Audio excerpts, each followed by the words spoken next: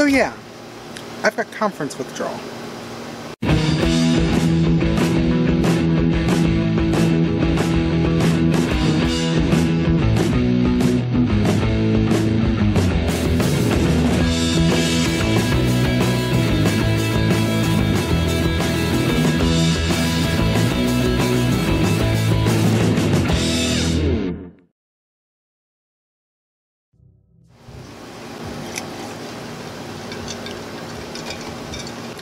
So hey everybody,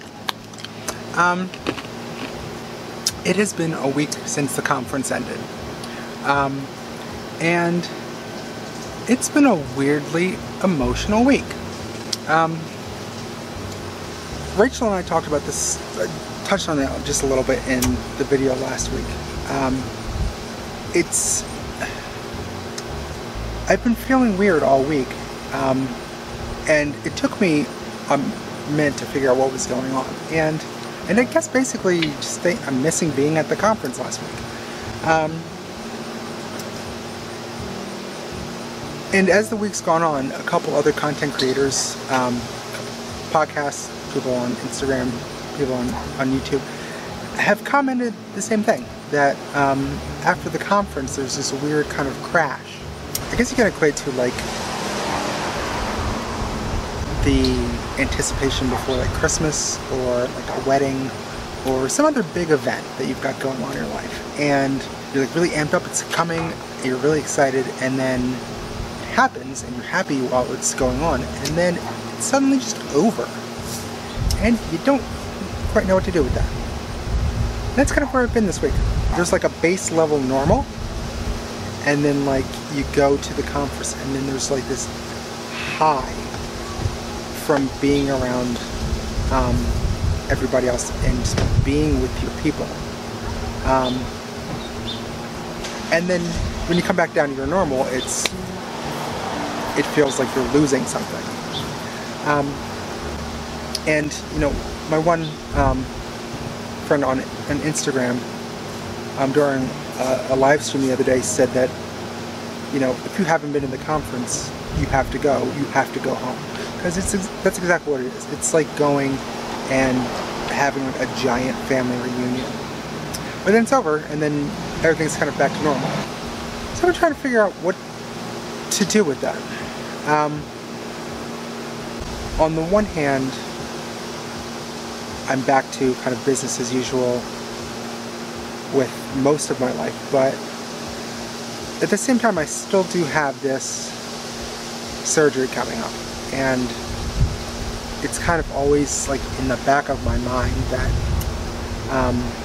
there's this ever-present thing that's kind of just over the horizon. And the thing is, I don't know when it is. I have no idea. I've got another consult in a few weeks.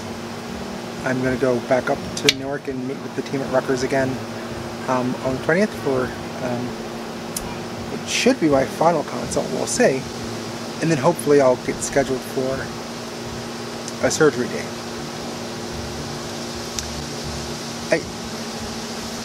And you know, this week was really great in that I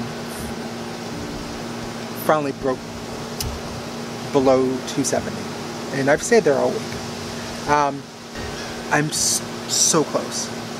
I'm so close to just be under that 20-pound mark that I have to hit in order to be able to have my surgery.